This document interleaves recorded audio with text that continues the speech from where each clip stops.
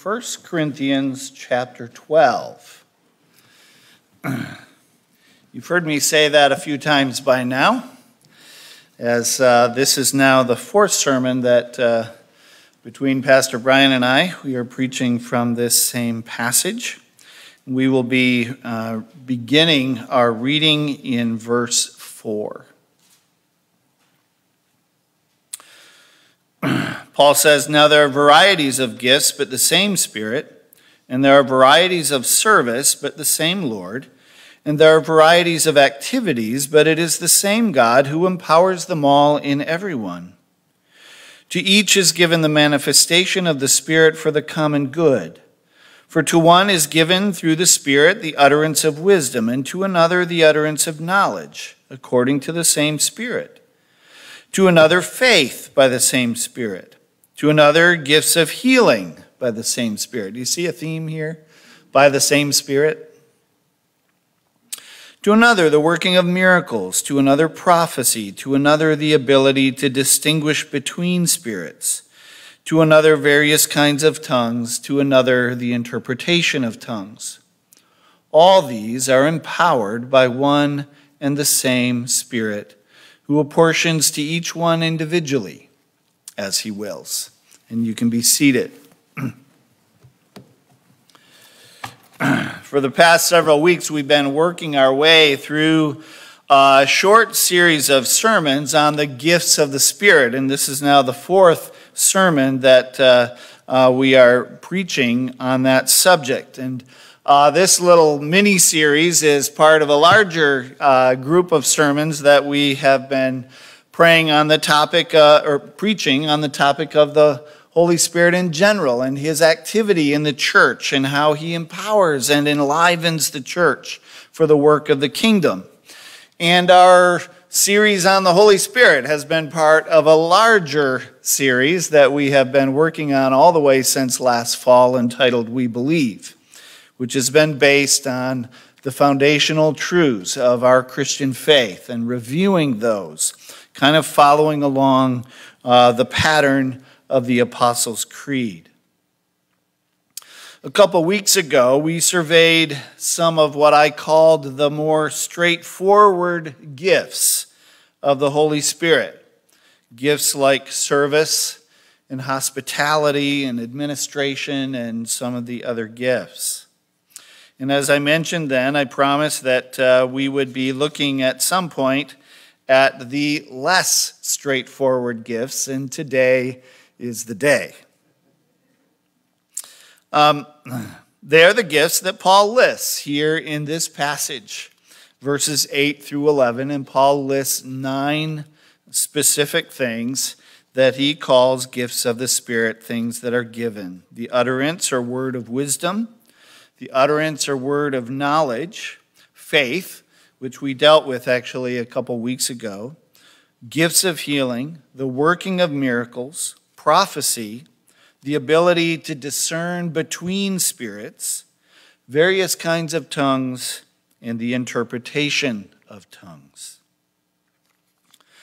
As I was planning out these sermons, I thought that I could address all of these 8 in a single day.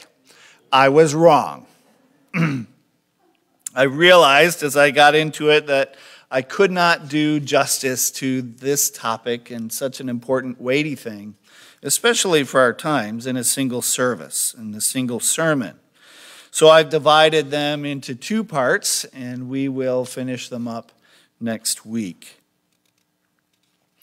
If you've been following along, and as I mentioned, you probably have noticed that between Brian and I, this is the 4th sermon pretty much based on this passage in 1 Corinthians chapter 12. In fact, someone from the 8 o'clock service said to me, you don't need to read the text next week because we have it all memorized by now. We've just been there so many times.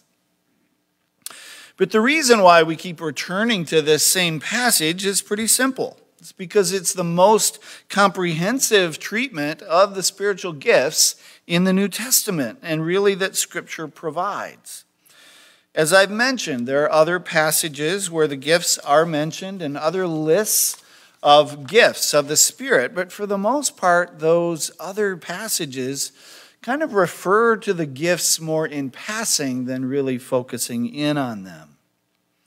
But it's here in 1 Corinthians 12 and continuing into chapters 13 and 14 that Scripture offers the most direct treatment of the gifts and what their purpose is. The fact is, though, based on that what Scripture provides us in terms of direct explanations or descriptions of these gifts is pretty minimal. Paul and the other apostles who contributed to the New Testament didn't seem to see fit to clearly define the individual gifts. Paul doesn't say, now let me tell you what the gift of prophecy is. Let me tell you what it looks like and how it works. He doesn't do that for us. He doesn't provide detailed instructions about how to use them. Really, in this passage, he just names them. And he does go on in chapter 14 to give us more detail about the gifts of prophecy and tongues, and also the interpretation of tongues. And from the book of Acts, we can glean some good ideas and get some clues about how some of the gifts were used in the early church. But as I've been doing my research and studying for these things, one of the themes that has come across to me from the scholars that I've been looking to is that even those who have devoted years of their lives to the study of these things often confess that they find themselves with more questions than answers. And that should sound a note of caution for us in a couple ways. First, we ought to draw our conclusions carefully and humbly. Where clear instruction is limited, it's always tempting to want to fill in the blanks.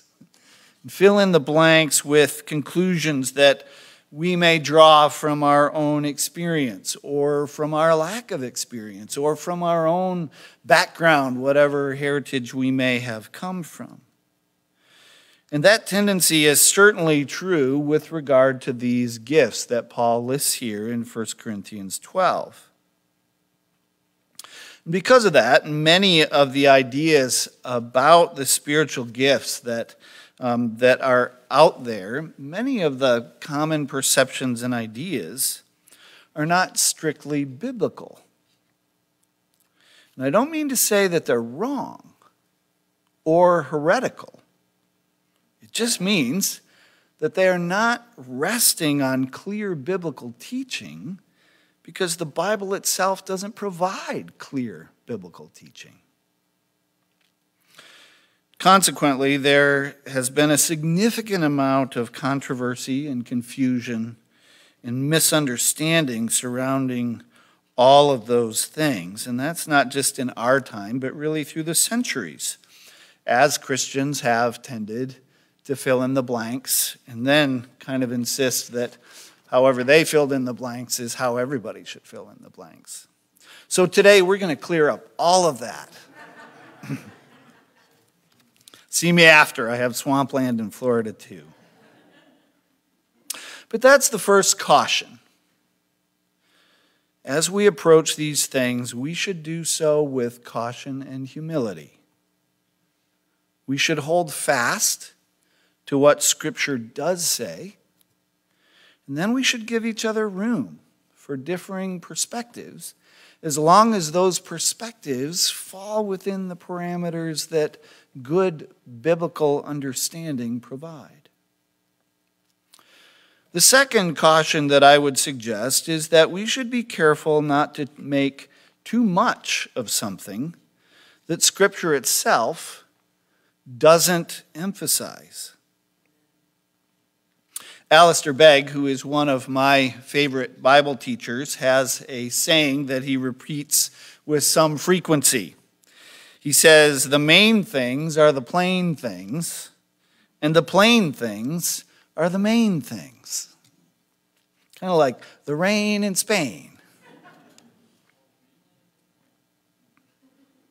In other words, we should expect that those things that are less clear in Scripture are less critical and central to our faith and to a life of discipleship than those things that are more clear in Scripture.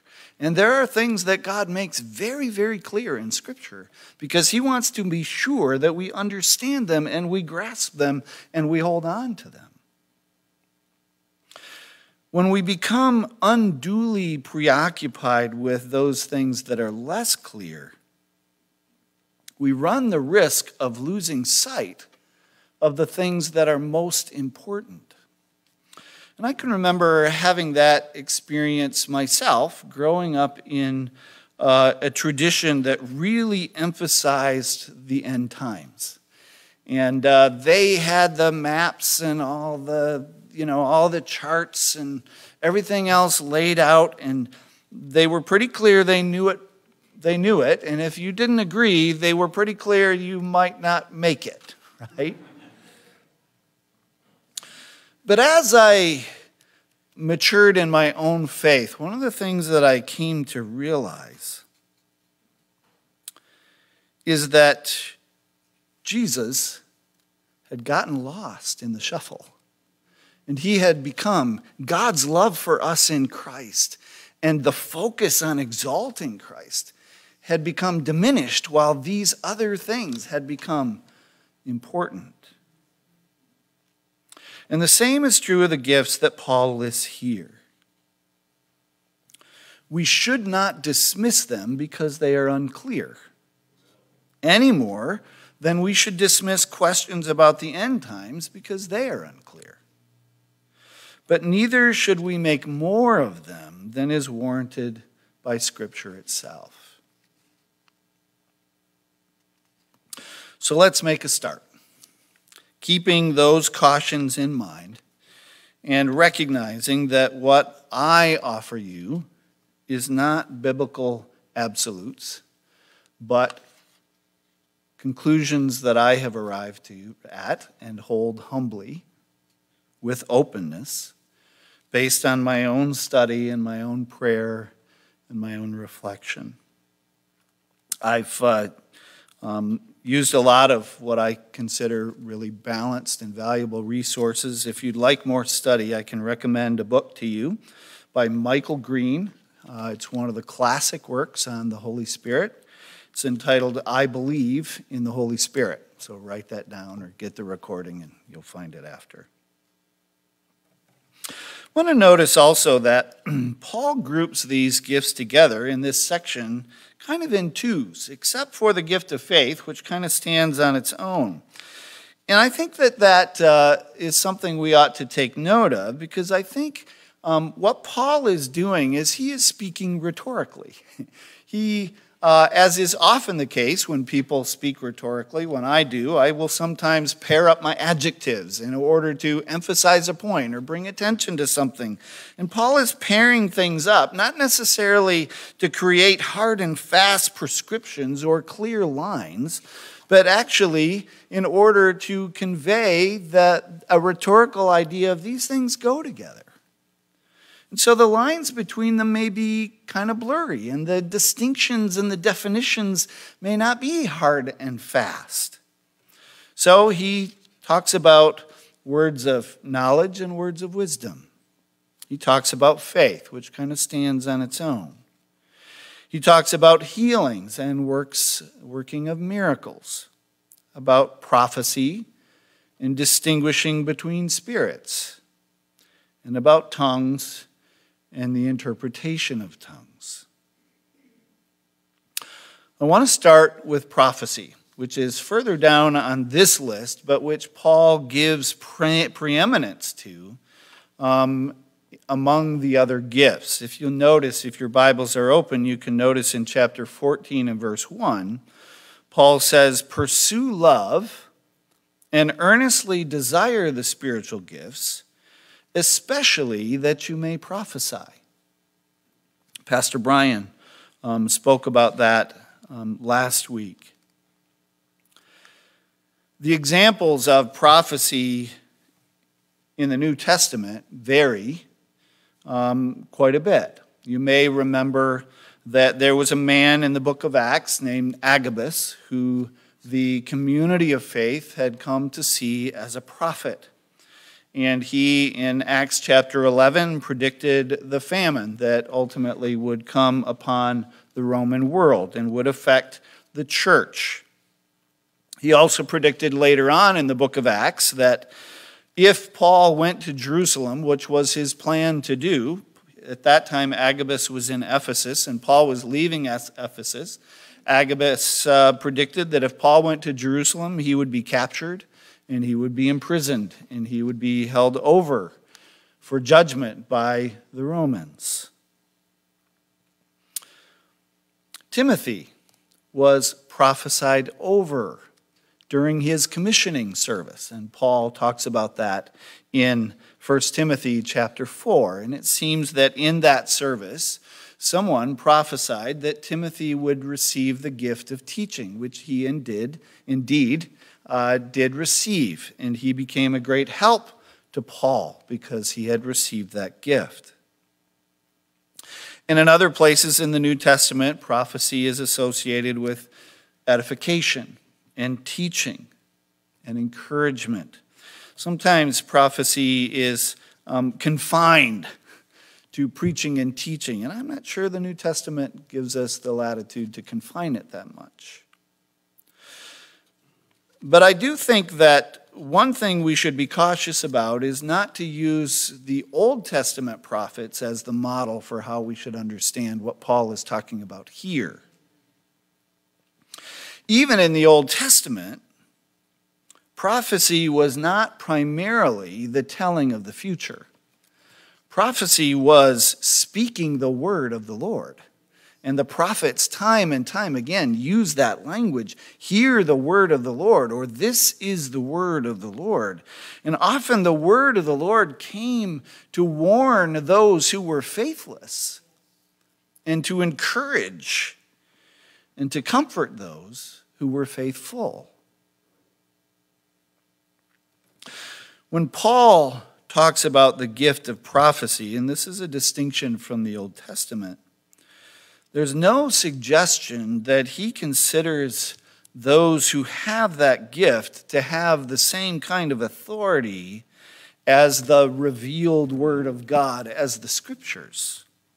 And I think that's really important because there is a mindset right now that is gaining popularity, that new prophets are offering new revelation that replace this. That is a dangerous, dangerous road to walk.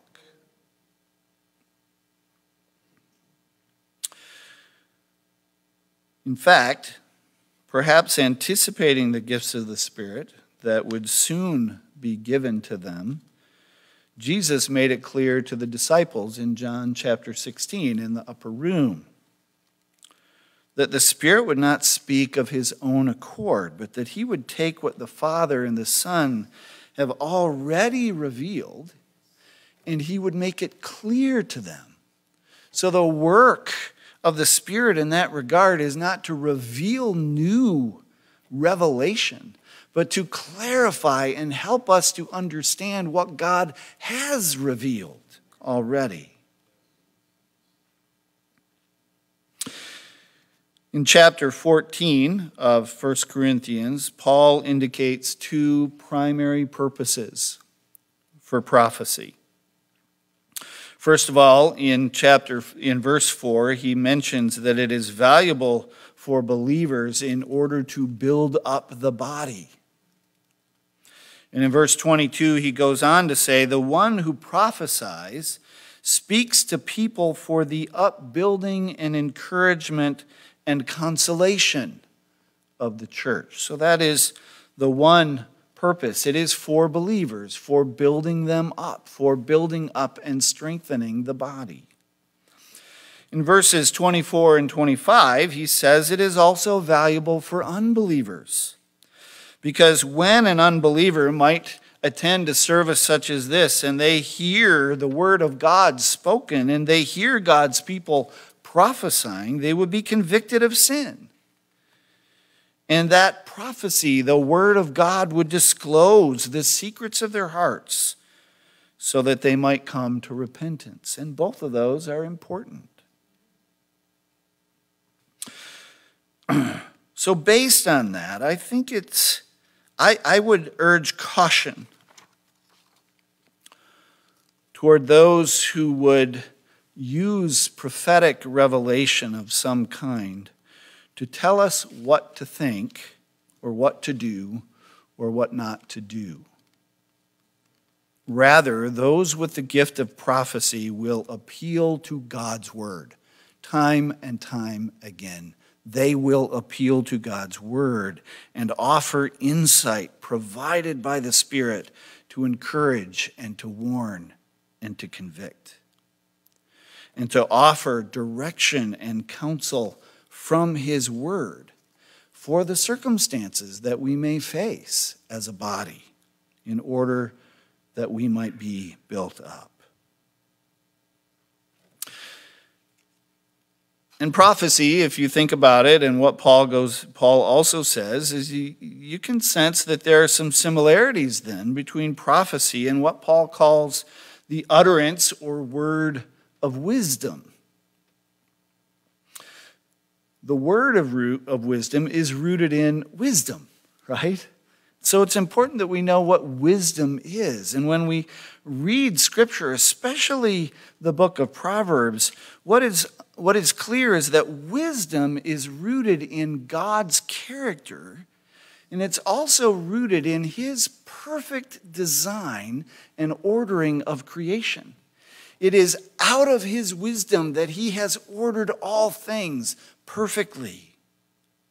And the wise then, especially if you read in the book of Proverbs, the wise are those who understand God's character.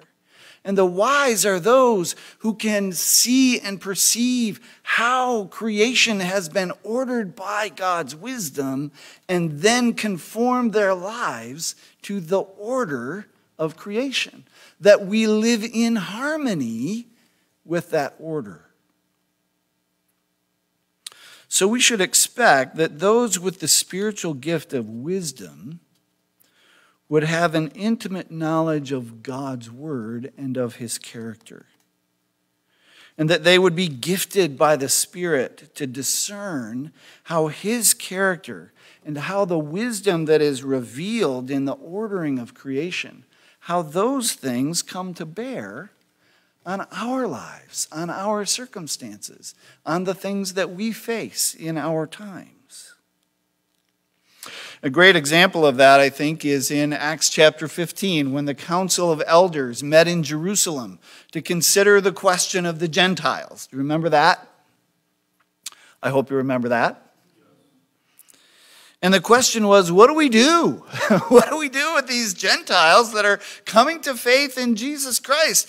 Do they belong to us? How do we treat them? What do we do? And as they met together, they wrestled with these questions, no doubt depending on the Holy Spirit. And after hearing the testimony of Paul and Barnabas, Luke tells us, James stood up and spoke a word of wisdom to the entire group. He quoted from the prophet Amos, where the prophet Amos talked about God's eternal plan, the order of creation. What is God doing? Well, his intention, says the prophet, is that the Gentiles would be included in his ultimate purpose for history. And based on that, then, on that Spirit-led insight that James provided into God's character and his purposes, the decision was made not to place unnecessary obstacles in the way of Gentiles who were coming to faith. And that same kind of Spirit-directed insight can assist God's people in all kinds of circumstances with all kinds of needs. In a counseling situation where the limits of our wisdom and understanding have been far surpassed by the demands of the circumstances. In meetings where difficult decisions have to be made, or when conflict needs to be addressed and reconciliation is being sought. And I often find myself praying, Lord, give us wisdom by your Spirit. Be with us, that we might see your character. Because wherever you are, there is wisdom. Wherever you are, there is peace and reconciliation. And then, when we seek that wisdom from the Lord, we trust that God will provide the wisdom that we need through those who are godly, through those who are following God's word and living according to his ways. Because if they're living according to his ways, they're walking in wisdom. And they can offer us that insight to help us. The third thing I want to note is similar, and that is words of knowledge. Often, Peter's interaction with Ananias and Sapphira is considered an example of a word of knowledge. Peter was given insight into their hidden motives.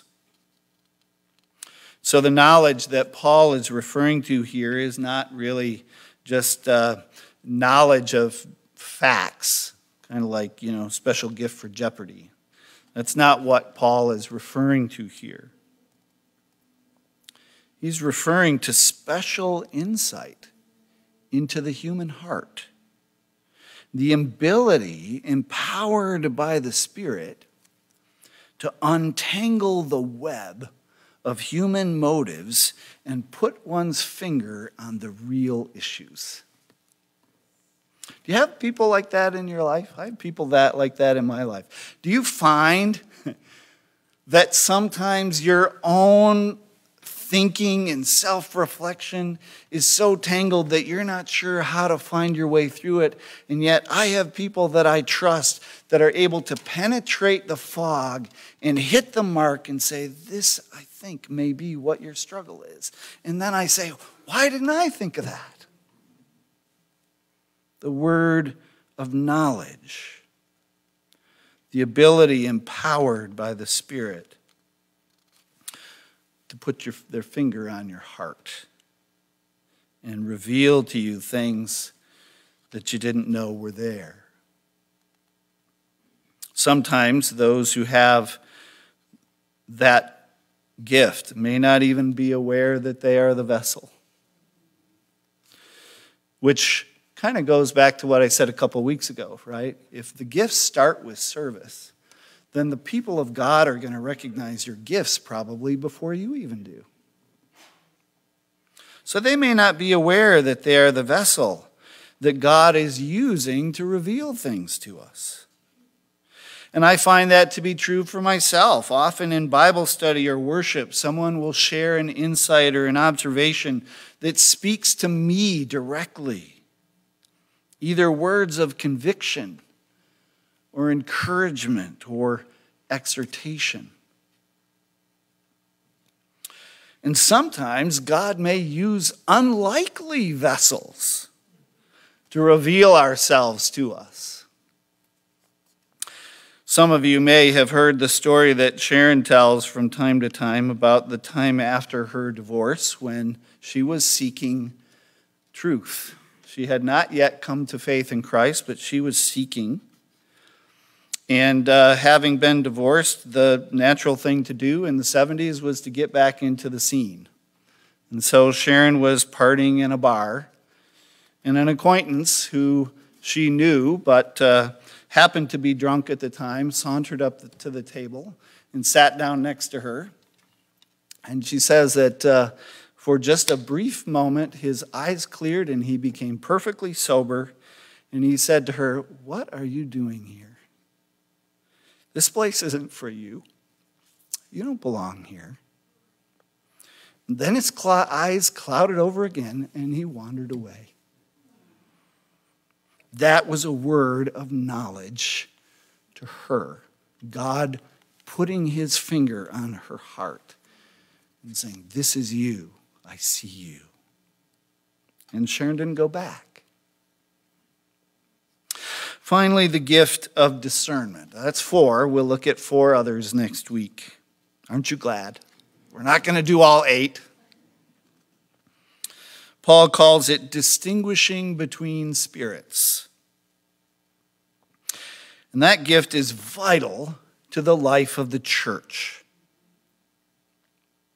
The gifts are good, but like any good thing, they can be abused, they can be misused, and they can be hijacked by the evil one.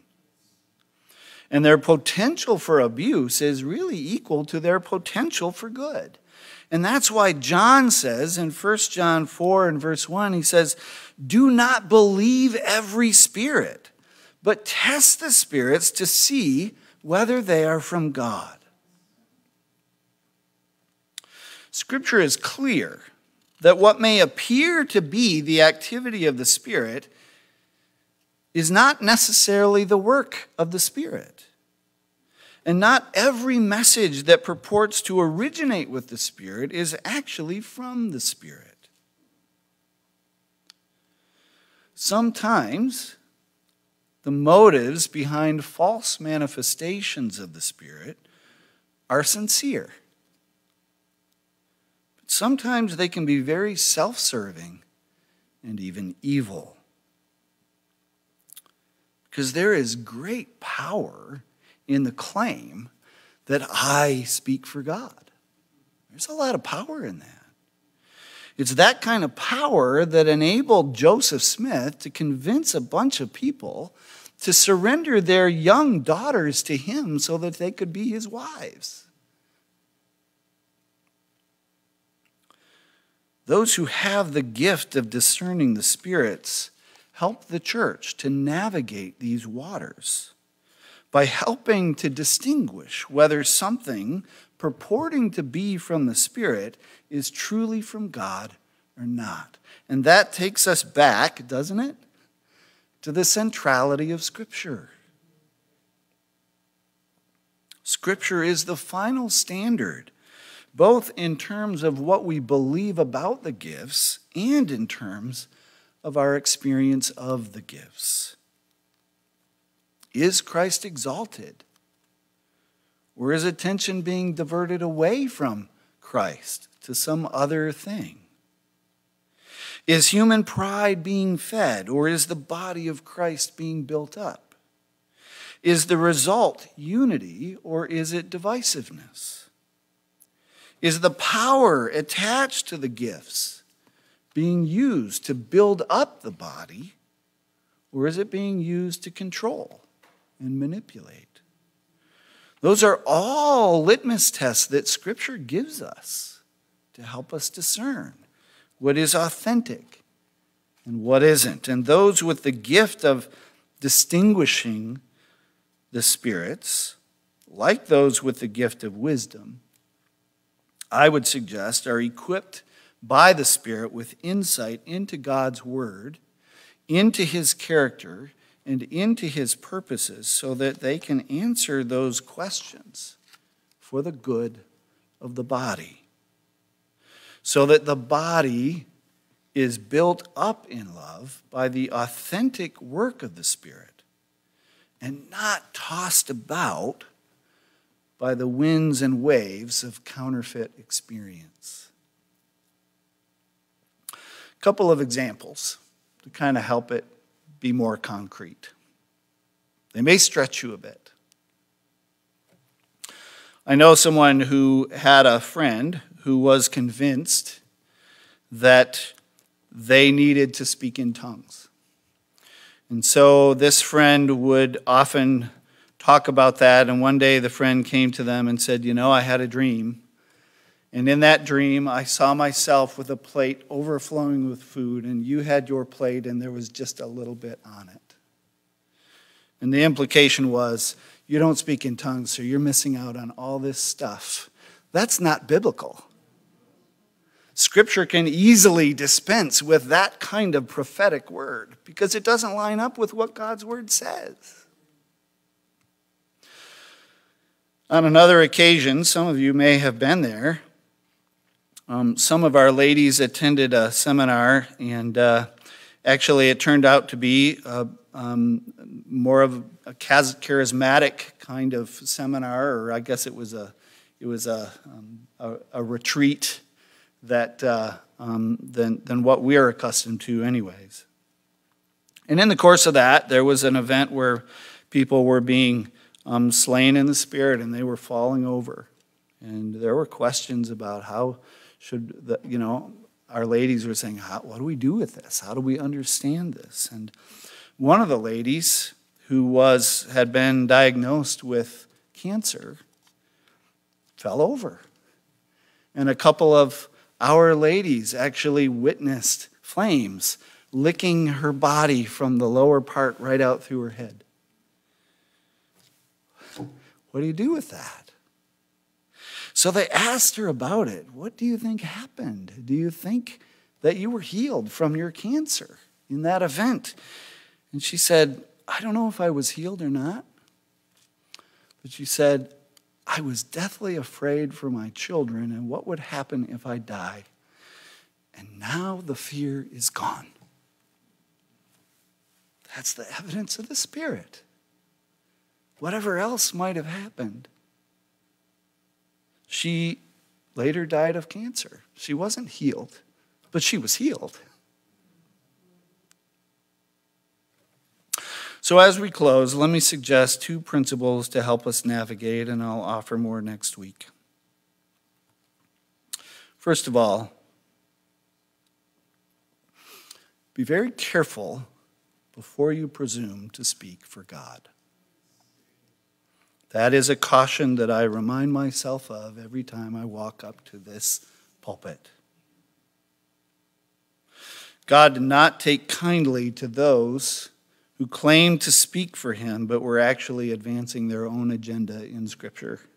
I've been reading through the prophet Jeremiah, and several prophets in Jeremiah are saying to him, Jeremiah is wrong and we're right. And those prophets didn't live very long. God has spoken clearly and thoroughly in his word. In 2 Peter chapter 1 and verse 3, Peter reminds us that God has given us everything we need for life and godliness. So before you presume to speak in his name, make sure that what you say aligns with what he has already said, and it aligns with who he is and what he is like. Secondly, keep your eyes on God. Desire him first. He is the main thing. And he is the plain thing. Give priority to the authority of his word in your life. As I look around me, I see people who get excited by the words of this prophet or that prophet. But one of the things that I often observe is those people that are most excited don't actually know God's word very well themselves. And there are a lot of people who claim to speak for God that are banking on the fact that you don't know God's word. And you won't be able to discern what is coming from their agenda and what's coming from God. Be open for God to work in unusual ways. That's what he does. Expect to hear him speak through his people. Expect it. Anticipate it. And at the same time, keep your feet planted firmly in the word. We can trust that if we earnestly seek him, God will provide what we need so that the body is built up, so that he is exalted, and so that Christ is made known. That is the main thing, and that is the plain thing. Would you pray with me as our worship team comes? Father, we wrestle with these things. I wish you'd given us more, but I know you have your purposes to have not given us more than you have in your word to help us understand how to navigate these things. And my sense is that you have not given us more because you want our eyes on you. And I pray that you will help us to keep our eyes on you, that you would give us the wisdom and discernment that we need to find our way through difficult things, to understand them and to use them rightly, not to be afraid of them or to dismiss them, but to use them as you intend us to, for your glory, for the good of your people. Help us, we pray, in Jesus' name, amen. Peace to you, brothers and sisters in Christ. Go in the power of the Holy Spirit and live abundantly, keeping your feet planted in the word and your hearts open to all that God would do in you, for you, and through you. Amen. God bless you.